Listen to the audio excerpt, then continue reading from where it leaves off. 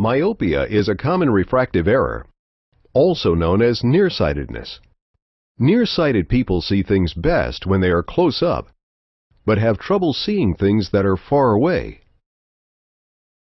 Myopia occurs when light entering the eye comes into focus in front of the retina instead of precisely on the retina. This can be caused by a cornea that is too steeply curved, by an eye that is too long, or by a combination of both problems.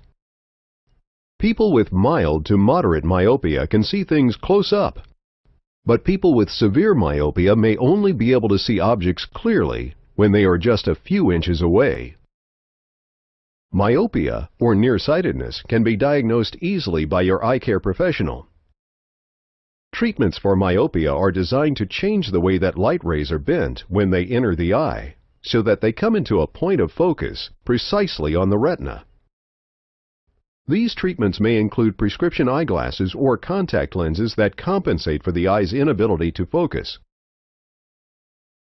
Another treatment option is refractive surgery, where the cornea is reshaped to change the way it bends entering light rays.